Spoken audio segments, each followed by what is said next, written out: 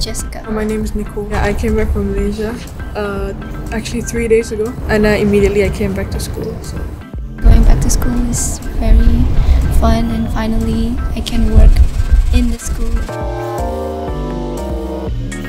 When I came here, I understood we had to take the temperature before going to school. and then sanitize our hands. They gave us some masks. When you go up to your class, you only have to take the stairs, and when you come down, it's a different flight of stairs. So there's a lot of social distancing. So I think it is very safe. Of course, I feel safe. Finally, I'm back at school.